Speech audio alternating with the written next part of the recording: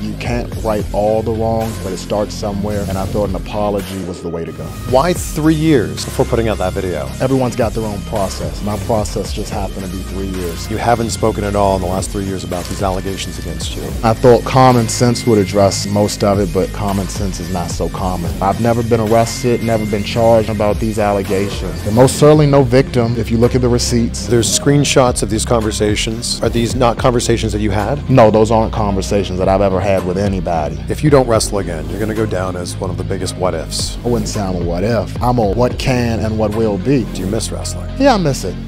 Patrick, you posted this apology video January 2nd of this year. I think a lot of people are asking, why 3 years before putting out that video? It's a great question. 3 years, I always say that it takes everyone the time that it takes us. Everyone's got their own process. My process just happened to be 3 years. I'm in a much better place in my life now, both geographically, mentally, and emotionally, and physically, to be quite honest. And being away from what I'm used to, the city, moving away from Orlando, Florida, and just taking time away from professional wrestling to figure out who Patrick Clark is for the first time in his life without pro wrestling in the back of his head. I think that's what's given me the 3 years that I needed to right my wrongs. And you can't right all the wrongs, but it starts somewhere. And I thought an apology to the victims, to the people who I affected on a personal and professional level was the way to go. You said in that video that you needed to apologize. Mm-hmm. Why did you feel like you needed to? Well, I need, the need to apologize is there because so many different people, like I'm saying, have been affected by this. Those who have had disparaging, such negative, nasty comments about me in the public forum, they don't realize that other people are affected just through the power of the word of the mouth. I apologize to the WWE. WWE is a company. It's an organization put together, as the tagline goes, to put smiles onto other people's faces, to take them away from their reality and their day-to-day struggles and negativities. And as the Velveteen Dream, my character, I took that mantle. I took that responsibility to help the WWE in doing that for people. And because of the accusations and allegations levied against me, WWE was no doubt affected. They had to change storylines. They had to figure out a way to fit me in, and they tried to, up to 14 months after the initial allegations. My coworkers, fellow talent, from the ring announcers to the men and women who don their capes and their tights and their costumes to come out here and perform. The WWE organization was affected as a whole, and by part, that affects the WWE fan base, the people who are tuning into, as I said in my apology, to escape their reality and not to have to deal with Patrick Clark's reality and the BS that, like I said in the apology, the BS that comes together when you bring immaturity and opportunity and throwing a little high praise in there. And, you got the mess on my hands. You also apologized to Triple H. Yes. You apologized to Shawn Michaels. Mm-hmm. Why did you feel like it was important to specifically apologize to them? So it takes a village. None of us, I'm learning that none of us can do it or have done it on our own.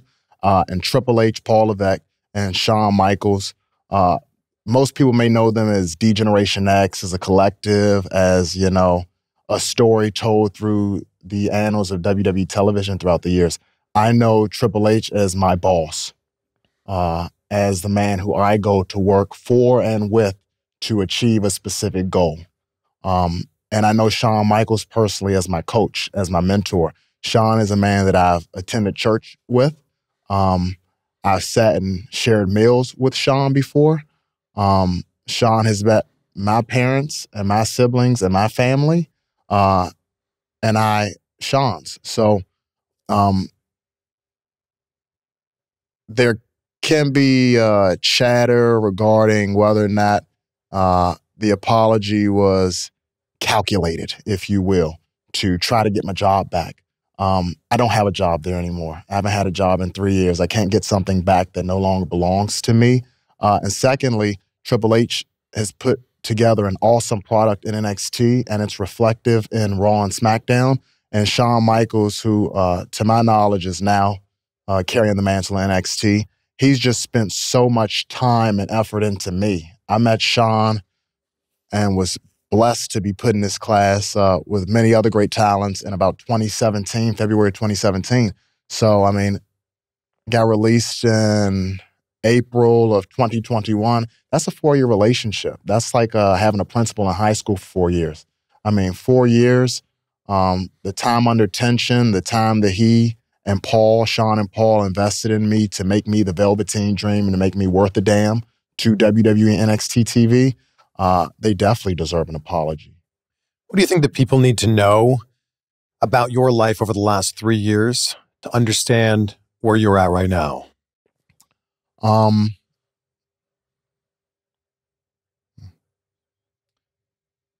I think it's important for people to know that there is a separation between the Patrick Clark who I introduced the world to on Tough Enough, from the Velveteen Dream character. There's a distinct difference between those two. But overall, the last 3 years of my life, like I said, I'm learning who Patrick Clark is without pro wrestling. The Patrick Clark that I introduced people to in 2015 on Tough Enough, he was a wrestling smart mark. He just, he was a fan who loved it, always wanted to be right about it, always wanted to be in the know. He wanted to be fan number one. And then when I jumped the barricade, so to speak, and I went from consumer of the wrestling product to provider of the wrestling product, I took elements of Patrick Clark from Tough Enough to try to create the Velveteen Dream. And when you're starting out on TV, 2015, I'm 19 years old. 2017, now I'm 21 and I'm the Velveteen Dream. Up until my departure from the company in 2021 when I'm 25 years old. I mean, in 6 years at such an immature age, it's a lot being thrown at you. And it's easy to believe a narrative. If you have people coming to you telling you you're the hottest thing since sliced bread, you're the next this, you're the next great that, you're the prodigal son, so to speak, it's easy to get swallowed up in all of that and to lose the focus of why I decided to wrestle in the first place. I didn't do it for fame. I didn't do it for money. I did it because I love professional wrestling. It provided an escape for me at a very young age when I was figuring out that my stepfather was not my biological father, when I'm losing my grandmother to breast cancer, when I'm grieving and dealing with all these different interpersonal experiences. It's difficult to find out who you are, especially when you can just run to pro wrestling at the end of the day and just be done with everything. Patrick Clark now, today, is way different than that. I grew up in D.C., spent my early 20s in Orlando, Florida with WWE. I was new to the money. I was new to the success. I was new to the world. And 3 years down the road, here we are, 2024. That's no longer new to me. I've traveled in multiple continents and countries. I've been blessed to see my face on billboards, on little pay-per-view chairs, to see merchandise. People, I know the support is not unfamiliar like it once was. I realize that this is support that I get from outside voices, from outside energies and people. It's more than just hearing the good. You got to hear the good and hear the bad. And at the end of the day, I've learned that it's all human.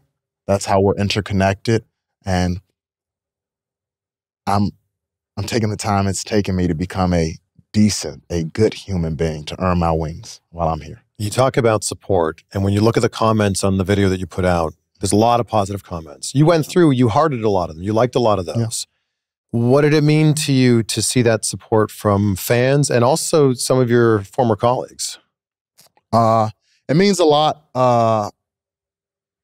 It means a lot coming from everyone because 4 or 5 years ago,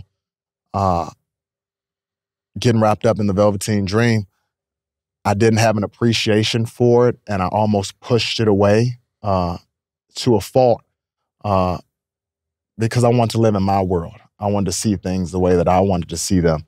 And having that world stripped away from you, the Velveteen Dream mask taken off and thrown out, I get to focus on how people feel about Patrick Clark. Not as a character, not as an actor, not as a wrestler. I get to know how people feel about the human Patrick Clark. And I mean, I hearted a lot because it was a lot of positive. You can't please everyone, and that's not why I'm here. That's not why I put out the apology. But to know that I can re-earn the trust of so many people who just gave it to me blindly. You know, I didn't have an appreciation for the trust and the love that comes with being in the public light. I abused it, and I wasn't very kind to it. And so I had to reap what I sowed. You know, I lost my opportunity. You didn't talk at all in that video, and you haven't spoken at all in the last 3 years about these allegations against you. Mm-hmm. Why not? Why not address them?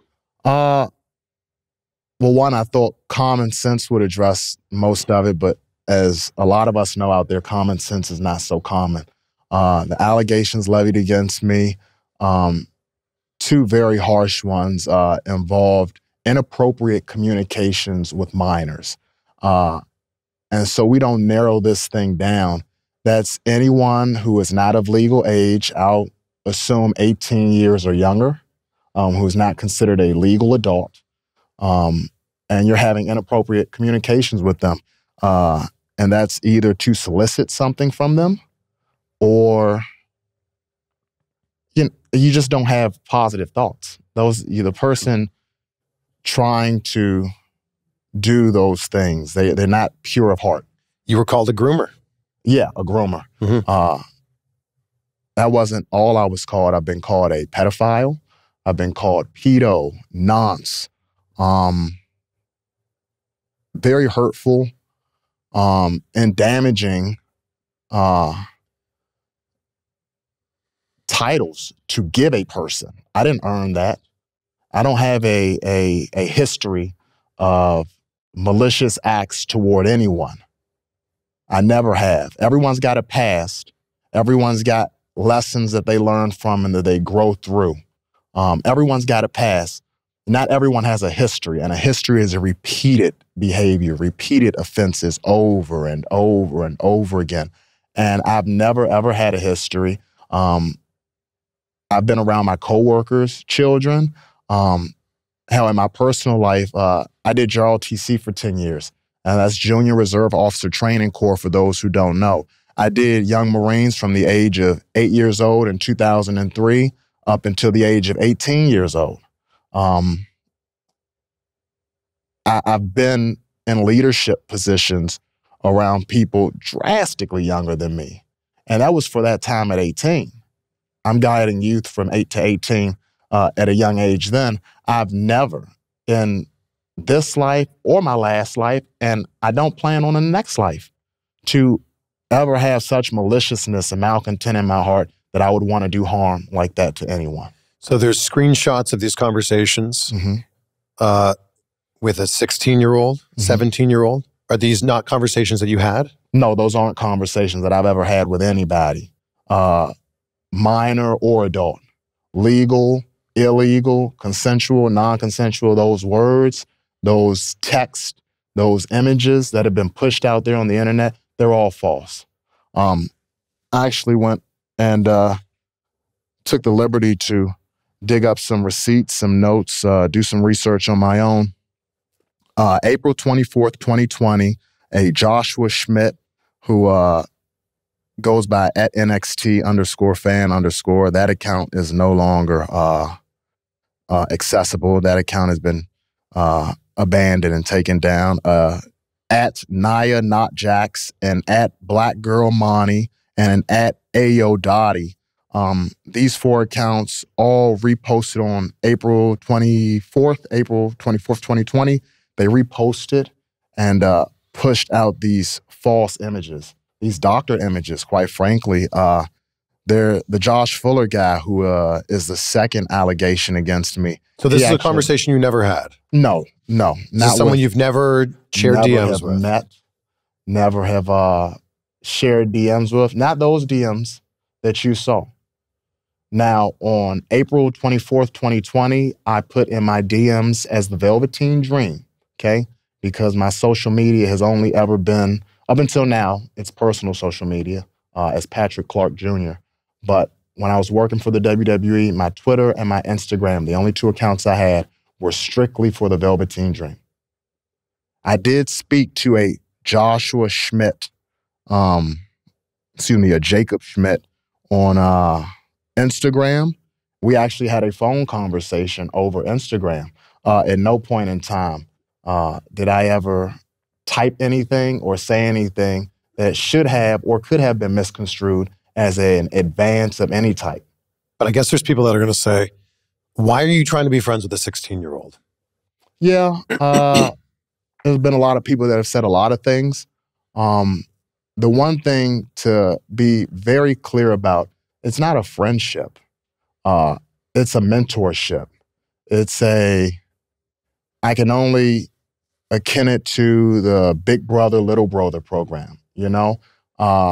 One, if I'm going to help anyone, I'm more inclined to help a male. I'm not a female biologically, or I don't identify as a female. I don't understand what it takes to make money in the professional wrestling world as a woman. So this is a fan reaching out saying, I'd like to be a pro wrestler. Is that what this was? That's all it was. Okay. That's all any of my contacts outside of my close friends, anyone that I've spoken to. I'm a pretty private person. If I'm speaking to you, it's 9 times out of 10, I'm in a capacity to help you in some sort of way. I tend to do things on my own.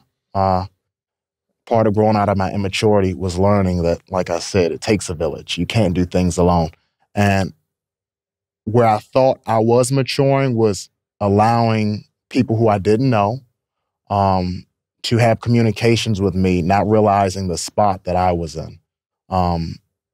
Socially, culturally, and a bit politically. So this is April 2020, the world shut down, everybody's at home. You're just saying, my DMs are open? Is that what it was? Yep, that was literally the message. Dreams, speaking in third person as Velveteen Dream, Dreams DMs are now open. Put that in my Instagram story. Like you said, COVID had just started. Kobe had been in the helicopter crash earlier that year, and they had just shut down schools. Now, this first allegation came from someone from Canada, okay? So, and I bring up schools because in my voice message, it was, what do you call it? Edited out voice bite was taken from it, where I asked, what school do you go to? Now, again, I'm as Velveteen Dream when I'm asking this question. It has a bit of an undertone to it because of the voice that I'm using. I talk like this when I'm the Velveteen Dream. I drag things out. I'm very handsy and just grandiose when the Velveteen Dream is speaking. And as the Velveteen Dream, I said, what school do you go to? Now, mind you, this is COVID. There's nothing malicious about a question like that. When I ask someone what school they go to, it's to help them pursue their next journey in wrestling. Professional wrestling is not like college sports. You can't apply to a school to become a pro wrestler unless it's a pro wrestling school.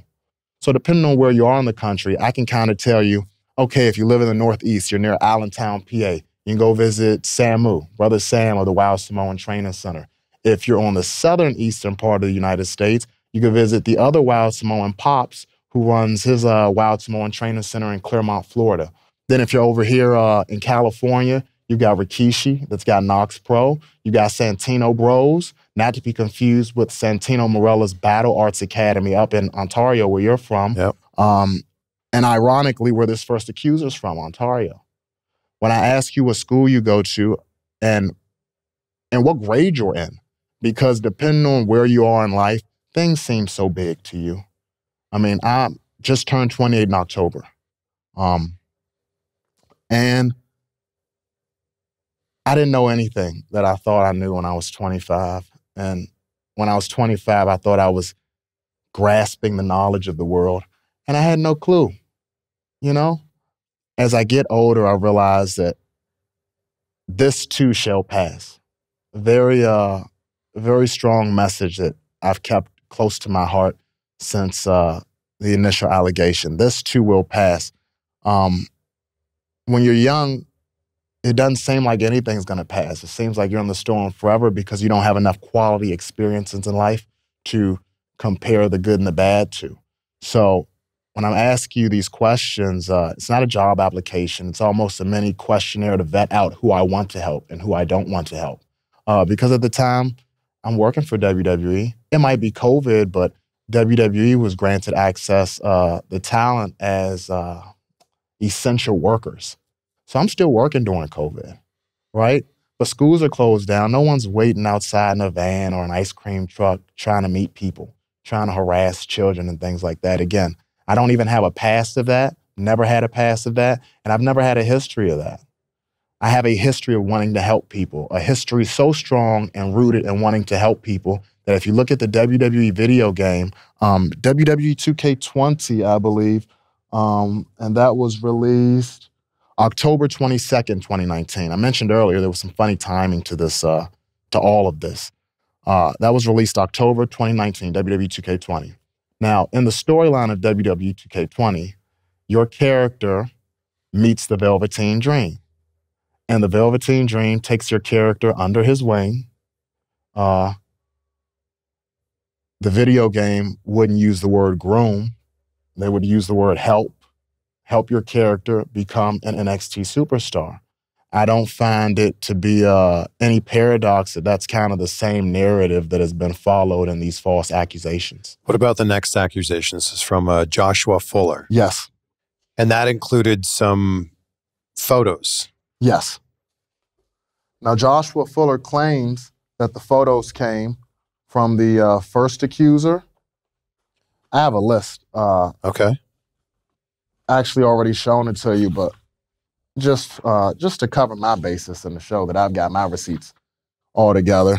This is a list of, and it's highlighted, and there's some names on the back, a WWE list of talents. That had leaked that nudes. Have leaked nudes. So I have a hard time trying to, I look at it as prosecute myself, trying to explain where people have gotten images that a lot of people have nudes all over the internet.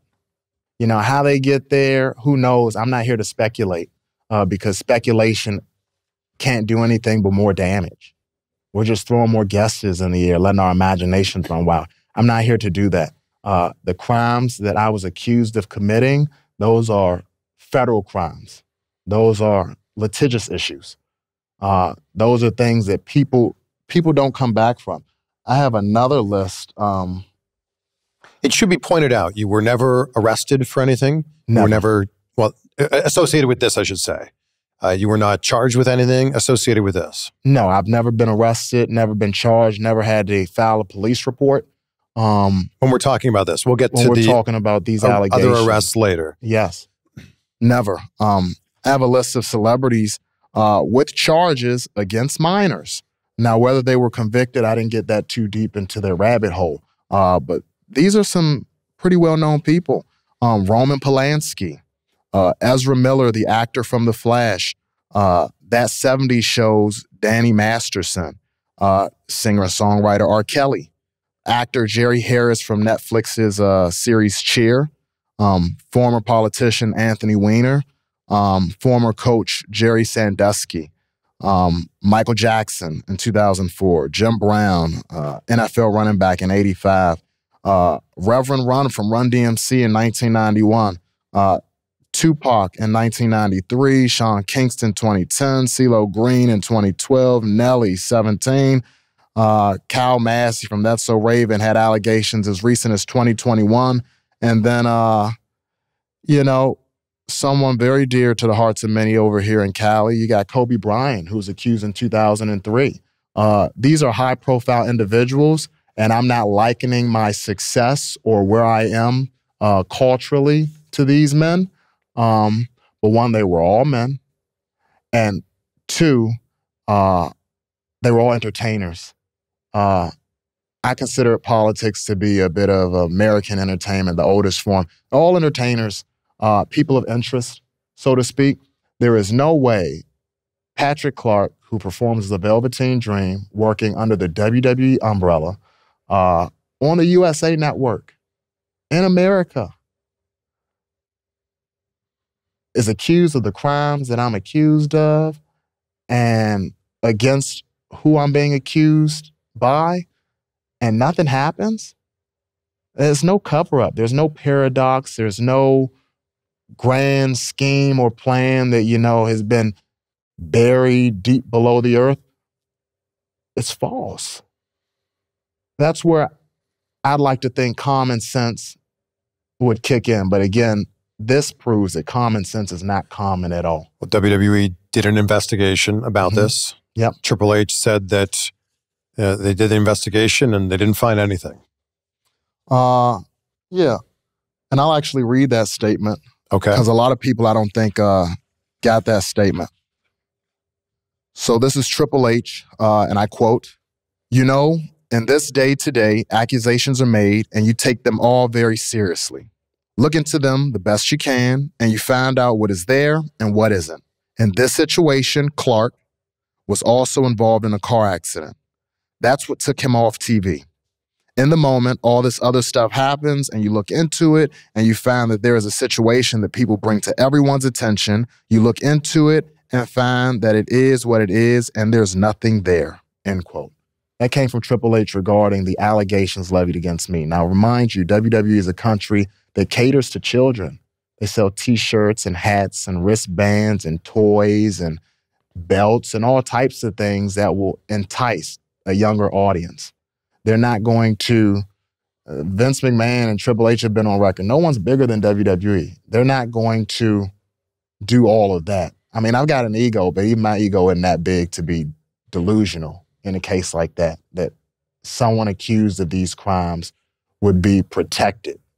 You know, it doesn't happen. So what are these DMs, these messages that you sent to Josh Fuller?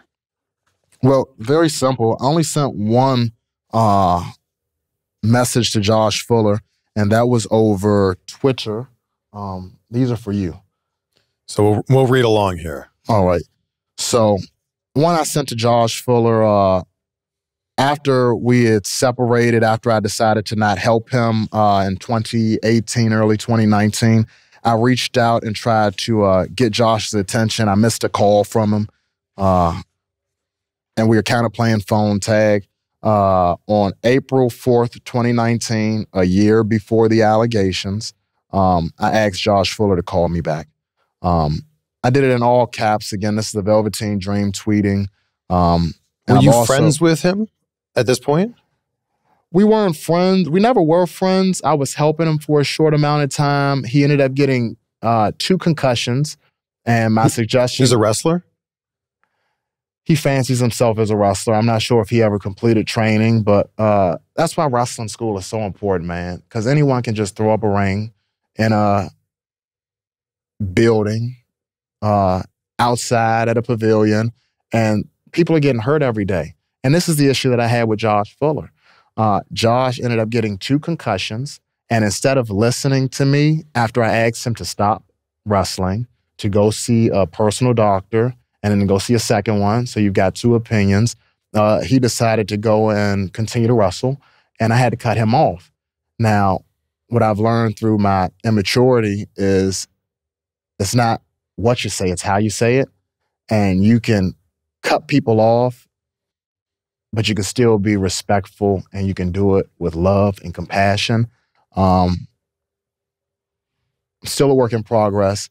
and I'm still working on ways to cut ties with people. I mean, we all do till this day. We never, you know, stay at the hip with anyone in our lives, brothers or sisters included. Heck, look at parents and their children. You know, no one's going to stay together.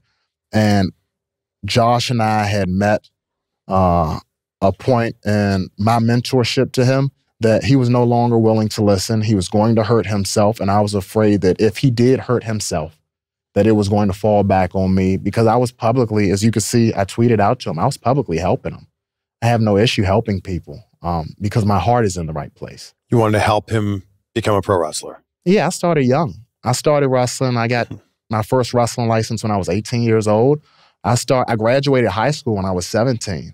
So when I was 15, 16 years old, my mind was already turning, the gears were spinning, trying to figure out, where are you going to go? How are you going to get this done? My plan was to wrestle on my 4-man wrestling team at Forestville Military Academy. I wanted to get a scholarship so bad to Kent State University because Dolph Ziggler wrestled there. And then I was hoping that I met a Briscoe along the way and got an opportunity to try out. God works in amazing ways, and I've had my own unique path to getting there. But that's normally my thought process. You have to be real about, you know, other people's journeys, because mine was so unique. I mean, on WWE reality TV, when I'm 19, I'm a consistent performer as the Velveteen Dream. By the time I'm 21, and I'm traveling the world, and I've got John Cena and Mick Foley and Kurt Angle and Paul and Sean saying beautiful things about me on a public forum, all before I'm even 25. You know? Everyone doesn't have it like that. So I have to be realistic when I'm entertaining conversation with anyone as far as, well, what do you want to do? Because it's definitely possible. No matter how unique my journey, it's definitely possible to do this job and to do it well and have people love and admire you because of it. Just got to have your head in the right spot. So what about these screenshots of these nude photos? Well, first, Josh Fuller on June 19th, 2020, put out his first post. He said, I've been debating releasing this information for months now, but with everyone speaking out, I finally feel comfortable in doing it. Part of me is still terrified for disclosing this. Then he goes to make a very strong statement. Josh calls me a groomer and a child predator and says he's going to post more proof in the tweet below. So I've separated them. We have his, I call it his 3-note manifesto of his lies. And we'll get into that. Then I've got Facebook conversation. This is from Facebook messages. The way he posted it, it comes across as a text message thread. And you can see in the Facebook messages, I actually share my number with him. These are messages from May of 2016. Right, this is what I have here. And the last one is a screenshot that he claims, Josh claimed, was from 2 separate devices where they've once again doctored this picture that they found of me. So let's talk about this. Yeah. You're having this Facebook conversation. This is May of 2016. Yeah. You ask, age, what do you do for a living? What are you coming to Orlando for? Basic questions. He says he's 16. You have a conversation here that he's going to be in town for a yearly vacation. I think there's going to be people that are going to go, he says he's 16. Why are you even continuing this conversation? Well, I'm 19 at the time. It's the first time in my wrestling career where I feel like I can actually help people and be doing a good job while I'm helping people. I don't know about anybody else, but I get a thrill being able to say, I helped that person get to where they are. You know, it's hard to find someone that's just going to help you because they just want to see you do well. Again, ego's running wild at the time. I'm like, I would love to be the Velveteen Dream who's not only a great performer, but I can build great performers. Like, I can be all things to everyone. That's not true. And it's important to get into the nitty gritty. First of all, these text messages that he saved were from May of 2016. Now, he goes in his 3-note manifesto and claims that he's got a recording from Discord, which is a streaming platform, and that he's had friends that have been on the phone line that have heard me say just wicked things to him. So I look at these messages that he kept from May of 2016 when he was 15, and I'm so curious because when you read the messaging, he seems to be baiting me. In hindsight, he asked me, let's see, he says, hey, I'm going to be in Orlando in August. This is a 15-year-old, mind you. Hey, I'm going to be in Orlando in August if you're around. Let's go bowling or something. That's the first message. That's the first message he ever sent me on Facebook. He wants to hang out. That's the first thing I take and you from say, that. sounds great, but I'd rather know some more about you before we start, quote, hanging out. Yep. That was my way of trying to calmly diffuse him. He seemed very anxious to just know me. That is an interesting first message that he sent. Let's go bowling or something. Yeah, I mean. And he's just sending this as a fan like, hey. Like I've known him for years. I met him, a guy named Brandon Green who trained me out of Ground Zero Wrestling in Virginia. Brandon was one of my first trainers, trained me in a shed back in 2014. Josh Fuller is one of Brandon Green's students. So when I was coming to visit Brandon Green, I was introduced to Josh Fuller. Again, I'm not trading phone numbers. There's nothing malicious. There's nothing on my end where my heart's not in the right place.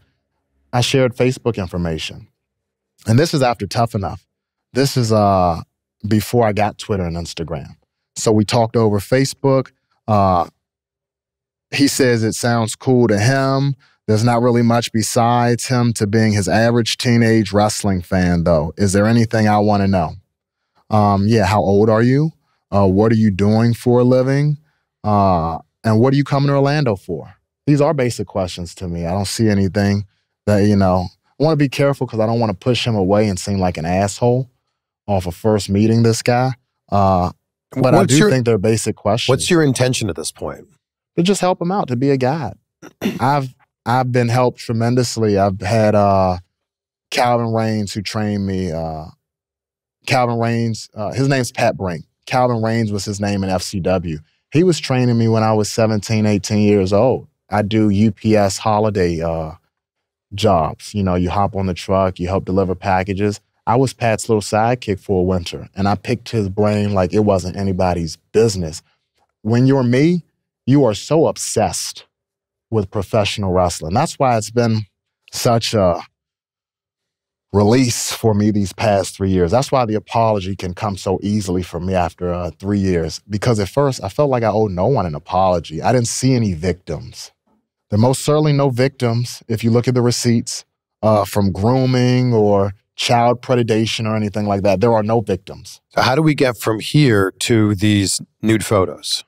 That's a good question. Like I said, I'm not going to speculate. I can tell you face-to-face, man-to-man, I didn't send anybody any nudes of me. No man, no woman, no child. So what are these screenshots?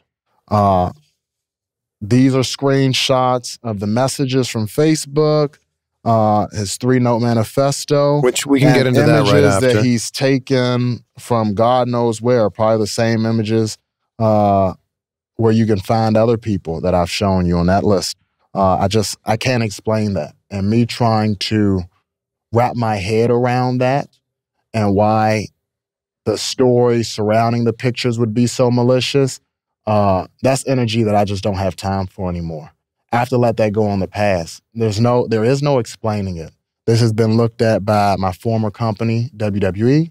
This has been looked at, I'm sure, by police and whatever proper authorities that need to handle this type of stuff. I can only be a man of my word. I can only tell you the truth. And not to be cliche, but my truth. And my truth is I've never, not to Josh, not to a Jacob, not to a Jingleheimer Schmidt, I haven't sent anyone any nudes of me. So Joshua puts out this long note, which you gave me a copy of here. Yep. Do you want to read the whole thing? Do you want to read portions of this? No, we should read the whole thing. Okay, go ahead. Josh starts out, and I quote, Josh says, been wanting to release this message ever since his accusations a few months back. I feel terrible not speaking up until now, but there is no doubt in my mind that Velveteen Dream attempted to groom his teenage accusers. I met Patrick right after he left Tough Enough at an indie show, and he told me to add him on Facebook. I was 16 at the time, and he was 19. One day, he video called me out of nowhere and then sent me his number afterwards. We would then become friends, at least I thought, and would frequently FaceTime after his NXT house shows. He was always really secretive and paranoid about me telling people I knew him.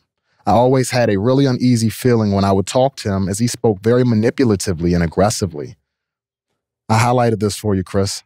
Josh then goes on and says, there weren't any direct advances made at that time, but everybody I spoke to would tell me he was trying to come on to me. We stopped speaking for a while, and then recently we reconnected. He even took me to his old training school a year ago and attempted to be a mentor figure. That's when I reached out over Twitter. After he says that, highlighted this.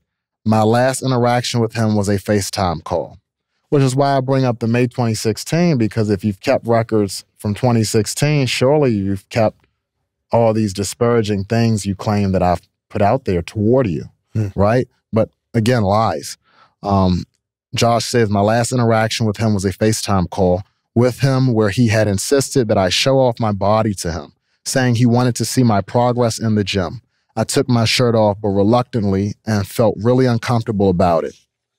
He then referenced wanting to see my lower body as well, to which I declined. Highlighted this for you, Chris. Upon leaving that call, I had realized that I had still been on Discord with a few friends of mine, to which they'd immediately acknowledged that they heard everything of me being harassed. So you have recorded evidence on Discord, right? Where did it go? You have messages from 2016 you've been holding on for a weird amount of time. And then you make claims that, you're on a streaming service with multiple people and no one has any footage or tape recording, because I don't have a history. I don't have a history or a past of this. Josh then goes on to say, I've worn that shame for the past few months and have felt very taken advantage of ever since. Upon hearing the recent claims on him, I was immediately heartbroken for the victims, as many of the conversations I'd seen were conversations that he had with myself, such as wanting to get them in shape so he could help them get to WWE. Highlighted this part for you, Chris. Josh says, I would like to say that Patrick was never directly sexual to me. That's an interesting thing to point out, because this has been, for the last 3 years, there's a lot of people that have made you guilty in the court of public opinion that this has been a sexual thing. For the accuser to say here, I would like to say that Patrick was never directly sexual to me, doesn't seem like it's really been brought up. No, and again, I go into common sense is not that common. This guy, first of all, timeline-wise, the notes are important for this one. Timeline-wise, the first accusation came out. Triple H went on record during an NXT TakeOver conference call, I think for Vengeance Day, TakeOver Vengeance Day. He goes on a conference call and makes a statement that I read earlier. Right.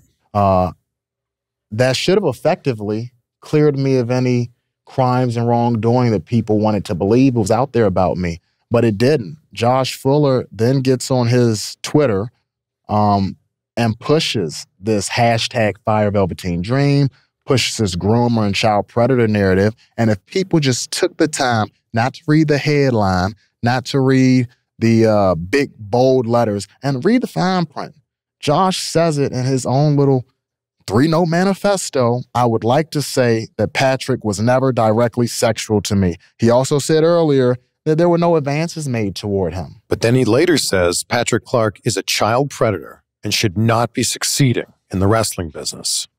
He said Josh said that Patrick Clark is a predator and should not be succeeding in the wrestling business. And I think that, again, if you read the fine print, he reveals his scheme right then and there. He reveals it right then and there. Josh is a very simple story. I tried to help Josh. Josh got injured and did not want to listen to reason.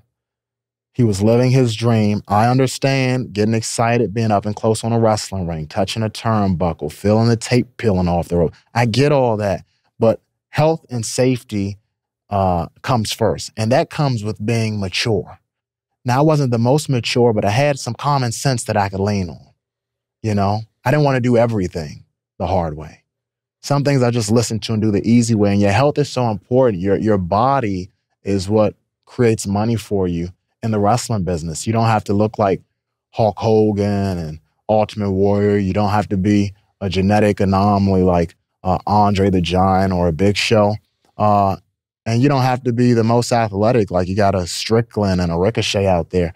But you must take care of your body, because when the checks and the royalties dry up, when you're too old to get out there in front of that crowd, when the only time you're hearing that theme song is from a YouTube off a cell phone, you'll still have your body. And you got to preserve that. Josh didn't have any type of understanding for that at the time, and he lashed out. He lashed out here, and it says it in one of his last lines. He claims that I'm a groomer, a predator, and that I should not be succeeding in the wrestling business. I don't know if anyone else out there who can relate to the Speak To movement and the Me Too movements.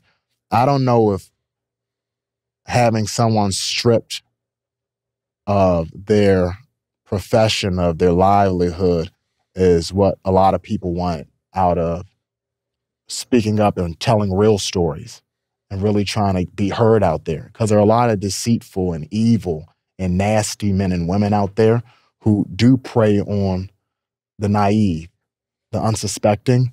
And those people get away just like these accusers, these false accusers, these false narratives out there, these writers, these fake journalists, if you will, that just put out these nasty, nasty rumors, and they're not held accountable.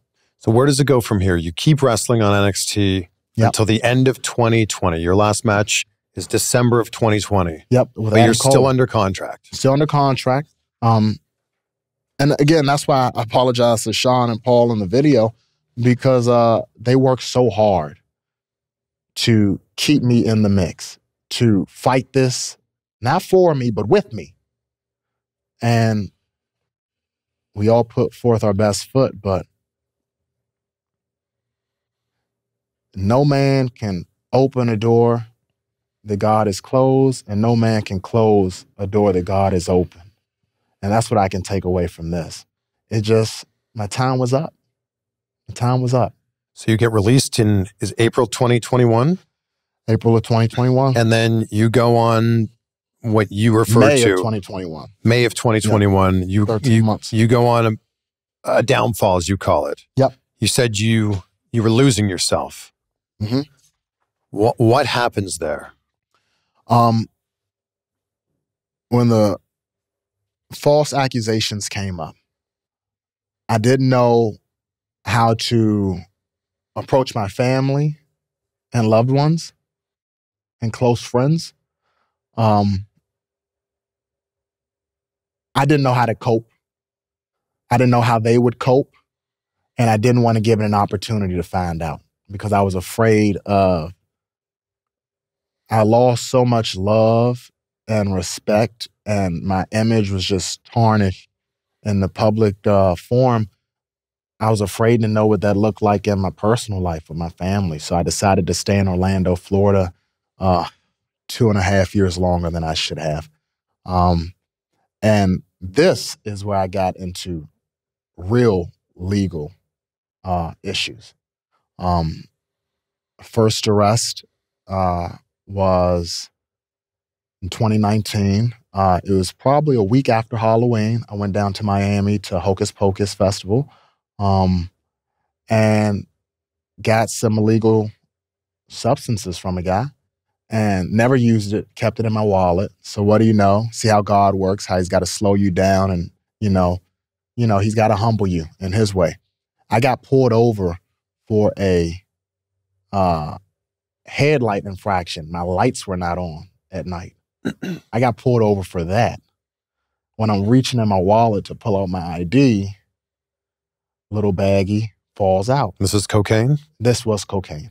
Yep, that's the illegal substance. And this is where this got twisted in the headlines or in the news of you did cocaine in front of a police officer. Yeah, that is so bizarre.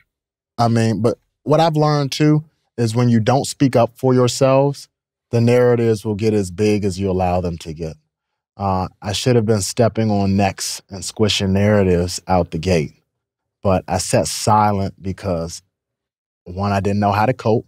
And two, I assumed someone was saving me. Someone would finally be there to my rescue. He came, God did, not in the way that I expected, but this was one of those times where he was saving me. So if this is 2019, you're under contract with WWE at the time when this happens. Yes. Okay. What are the repercussions in WWE for this? Well, let me see. This was actually dated. Actually, no. Let's see. 2019. I misspoke. The years are flying by. So this, I'm looking at 3 court documents right now. Okay. First one is a motion opened at 1:53 p.m. on April 21st, 2022. Okay. So I was not employed with the WWE at the time. Again, they got me for no lights at night, no lamps or illumination, and possession of cocaine. That was the first arrest in April of 2022. Okay, April of 2022. It's almost 2 years to date from the false accusations. What ends up happening here? I finally started listening to somebody that knew better, got a lawyer. And you pled guilty? Is that what I'm seeing here? Pled no contendere, which it's pretty much a not guilty plea, except the prosecution has enough evidence to actually adjudicate you guilty. So that's your way of just saying, well, you got to prove it. The court orders and adjudges that the imposition of sentence is hereby withheld as to counts and places the defendant on probation for a period of 12 months under the supervision of the Department of Corrections. Right. So then you're under probation for 12 months. Under probation for 12 months. Caveat is if I stay on the straight and narrow, I do my 25 hours of community service, and I take all of my drug rehabilitation classes, which I did take. If I get all that done in 6 months, 14 weeks of classes and 25 hours of community service, then I can have my record sealed. But then within those 12 months, you get arrested again. Within those 6 months, I had everything finished. I was 2 weeks away from finishing up community service. And I got arrested a second time. And this is the incident at the gym? Yes. TMZ released the arrest footage of this? Yes, TMZ did. Thanks, TMZ. August 20th, 2022 at 8:40 a.m. And this is the arrest affidavit I'm reading from. The undersigned has probable cause to believe the above-named defendant on the 20th of August, 2022 in Orange County. On 8/20/2022, I, Officer Barrero, responded to the gym in reference to an aggressive customer. I met with the victim, a senior employee at the gym, who stated verbally and in a sworn written statement the following. Victim stated in 8/20/2022, the arrestee, myself, Patrick Clark Jr., entered an area closed for cleaning and was asked to leave. Clark became irate and argumentative. At that time, the employee told me that I would have to go to the locker room, gather my belongings, and leave. And I was told that I was not allowed to return. Says the employee stated the whole time Clark was loud and argumentative, making threats. They stated that they finally escorted me out. Two employees escorted me out of the building where a fight broke out. And I did end up biting the employee. I will say that. Yeah, the police officer says in the video that you bit the employee. Yeah, that was probably the lowest of the lows. So what ends up happening from this? Because of this second arrest, that was a violation of the probation that was agreed upon on the first arrest. Yep.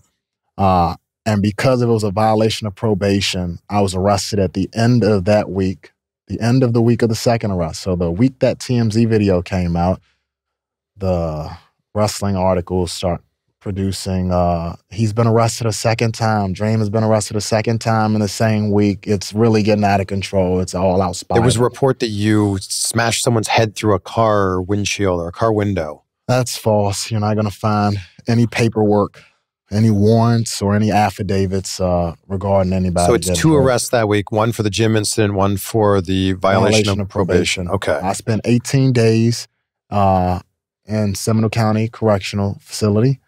I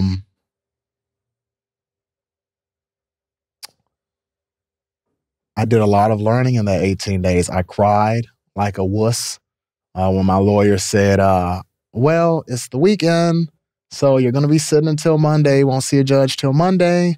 And then he said, you'll probably be in here for 13 days. And I've never gotten closer to God in my life. You can't go into a situation, a facility like a correctional facility and be lost, to not have yourself, to lose yourself, as I said. Because they don't care if you're Patrick Clark or the Velveteen Dream. Everybody's got to recognize and everybody's got to play by the rules. So is this your rock bottom moment?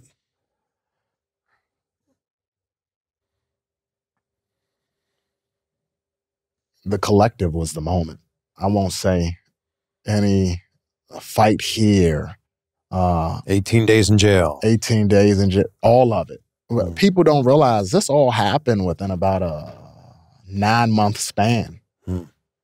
All 3 arrests, the jail time served, and the 18 days of jail time served cleared me of the remaining probationary period, and it satisfied the Florida state as far as the time I would have to pay. And that reminds me, I do need to apologize. One, to the employee at the gym. I apologize for coming to your place of work, Mr. Roberts. Apologize for coming to your place of work and being disruptive, allowing the mess of my life to create a mess in yours. And I thank you for being forgiving and not pursuing charges. I'm sure you could see where a man as myself was, where I was at that point in my life. And I appreciate the kindness and the opportunity you gave me to get my shit together. And I'd like to apologize to the Orlando and Seminole County Police Departments because you too were affected by my mess. And there's no excuse. I'm sorry. And the best apology is change behavior, and I plan on improving myself. Again, I apologize to Mr. Roberts and the Orange County and Seminole County Police Departments in Florida. Now, there's this story that EC3 told about a party at his house, and he alleges that you left your camera out in the bathroom recording people when they were going to the bathroom. What actually happened here? It's very simple what happened.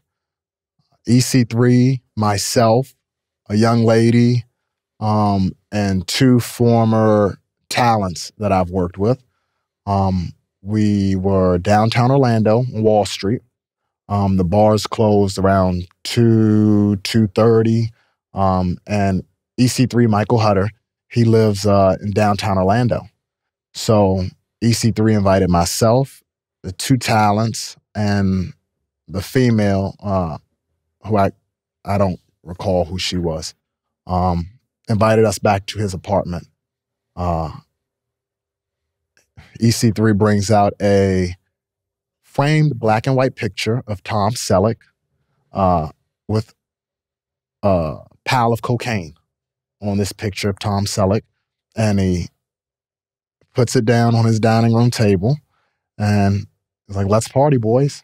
Now, EC3 says he doesn't do drugs. Okay. Like I said, it all takes us the time that it takes us. And I know better than most that depending on where we are and what happens in our lives, we can find it extremely difficult to control certain aspects of ourselves. I understand that. It's no question in my mind that EC3, and I don't like calling my coworkers by their, wrestling name. I think it's going to take Mike the time it takes him, but it's going to be the same work that I've had to put in and the same work that many people in the world, living and passed on, have had to put in.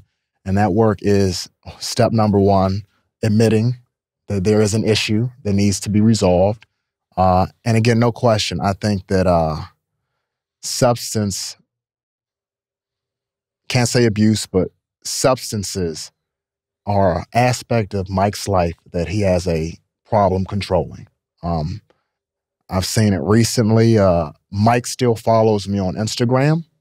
And as I did some digging, looked at some YouTube videos, I saw that there was a show Mike was doing. He had the microphone in his hand, and Mike EC3 is talking and berating the crowd. And someone from the crowd yells, "Why are you still following Velveteen Dream?" Which is a great question, because if you're going to make the claims that someone is trying to film you in the privacy of your own home when substances and drinks are around,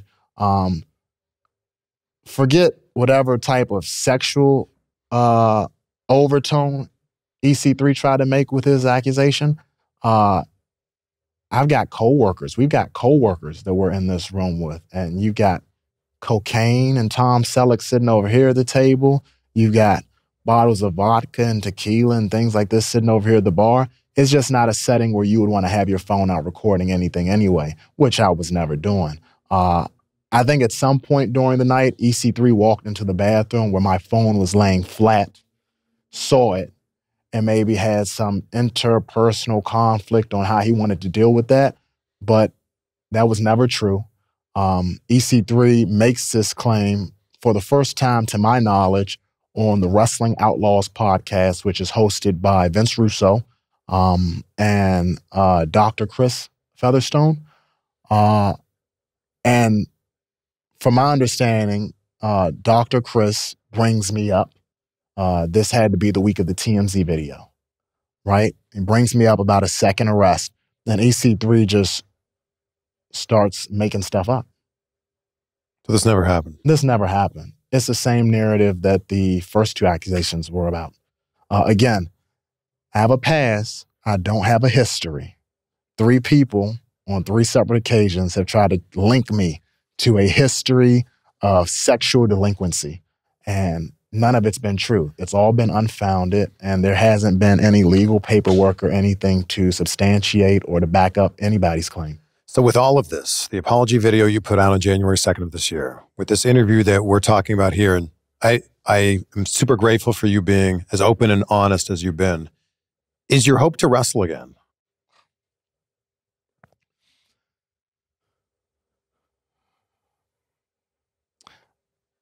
I don't know the answer to that question. At first, I'll tell you, when I got that call in May that I was getting released as a part of budget cuts. That's what they told you? That's what they told me. Kane Seaman called me up. I was sitting in my apartment. It was a Thursday. Getting ready to go walk my dog, Bubby.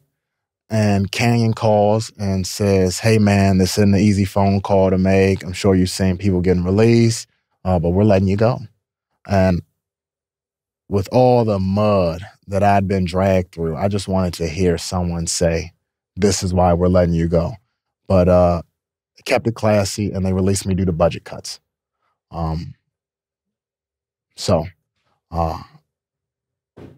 Again, you can't release me for anything else.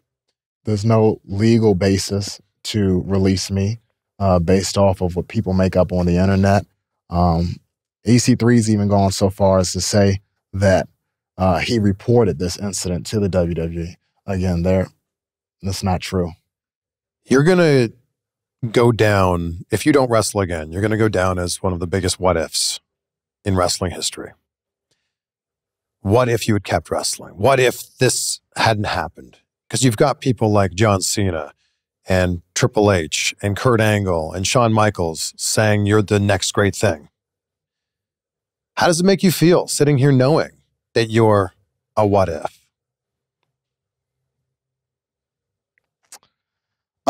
I don't know if I'm a what if. I can see how that perspective can be gained, but I wouldn't say I'm a what if. I'm a what can and what will be. My story's not over. I'm not dead and in the grave.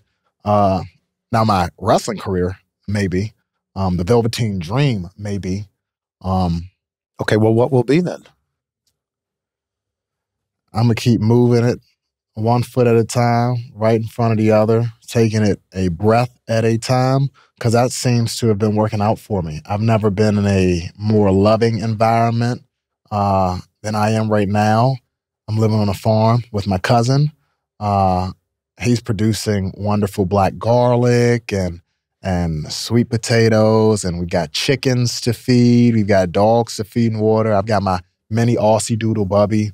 I'm just in an awesome spot in my life right now.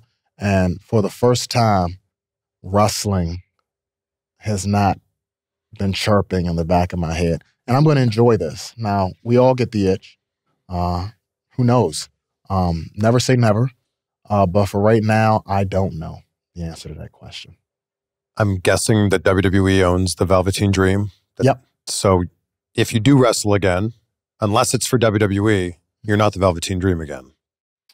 I wouldn't want to. I mean, he lived and he died in the same breath. He was loud. He was condescending. He was all the things you don't want in a person who you tell you love. You know, you don't want the Velveteen Dream in your lives. You might want him on your TV screen, but again, I think the Velveteen Dream has taken enough damage collaterally that we've decided to bury him and give him a nice little headstone, something that he'd appreciate. But the dream is not over, but the Velveteen Dream is. So are you saying your past is in the past? Are you in a new place now? Are you sober now? Yep. Okay. Very sober. Can't you tell?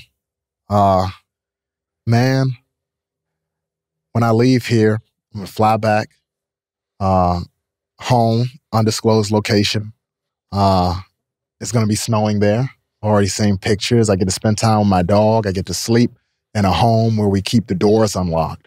We can go into town and leave our keys in the car. We don't have to worry. And I can even hear it in how I'm speaking right now, the we. Like, I have someone now. I have people around me that I trust and that I can lean on and that I have no worries when I'm with. So I'm going to do all right. And together we're going to do a lot better. So, if a promoter were to call you after this interview comes out and they say, Patrick, I'd love to book you on an upcoming show, we're going to see you back in the ring? Yes, because I need to know the answer to that I don't know. I need to know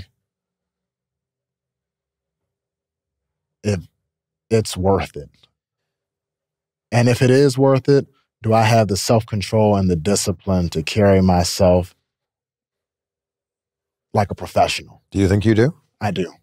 I do have confidence in that, my ability. Wrestling was so much a part of your life for so long, and it hasn't been part of your life at all for the last 3 years. Mm-hmm. Do you miss wrestling?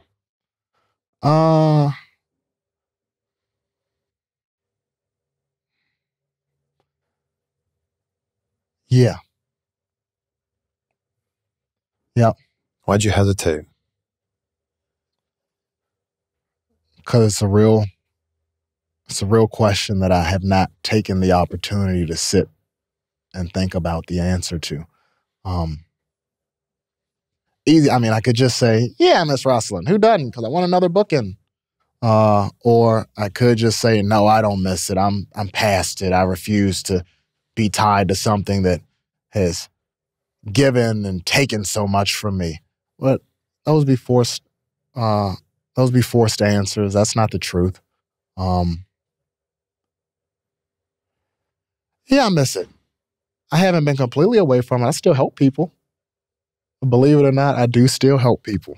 I was just talking to a up-and-comer from a prominent wrestling family who was talking about promos the other day. Wanted to know, he's got his first big promo coming up, and he just wants some tidbits and some advice on, how to approach it. And as I mature, I realize, it's all relative. How you would approach a promo is how you approach anyone you're speaking and trying to sell yourself to. You do it authentically, you do it with your heart in the right place, and you do it with love. That's the important part. Spreading love. Where do you feel like you're at right now? You said you're on a downward spiral. We certainly documented that. Yep. Where are you at now? I'm in my happy place, and I'm in no rush to get out of it. I'm happy. All I need is me, my bubby. It's your dog? Yeah, that's my dog. That's my dog. That's all I really need, me and Bubby. But I need other people around me to keep me level-headed, keep me focused, and keep my name out the mud. And you're working now? Yeah, I work on a farm. Yep. Really full services. We do a little bit of everything. Contractor work, carpet, painting. I'm a working man. I work. I've always worked hard. I don't think anyone would ever dispute that. And I just want to feel useful. And there's no better way to feel useful than getting on your hands and knees and working for somebody. Patrick, I want to thank you for your ability to speak openly about this. These must not be easy things to talk about. Certainly, I'm sure they're not easy things to hear. People say things about you or write about you. So I appreciate you. When you agreed to do this interview, you said, we can talk about everything. Mm-hmm. In fact, we have to talk about everything. Mm-hmm. So I want to thank you for that. And I end every conversation with gratitude because it's such a big part of my life.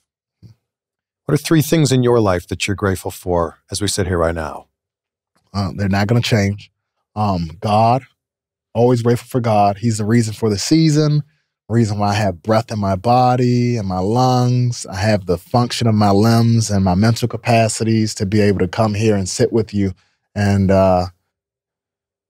do this. Do this thing called life. So God is number 1. 2 is unconditional love, because that makes the world go round. Without love, in my personal experience, without love from family and friends telling me to get off the couch and to go do something, to fight for my name, to fight for my life, if it's not for the unconditional love and support of the people who have watched me, whether you knew Patrick Clark the Kid, or you knew Patrick Clark from Tough Enough, or you knew the Velveteen Dream, the love and support from those people that still have an interest in me. Do you feel loved now? I do feel loved. I do.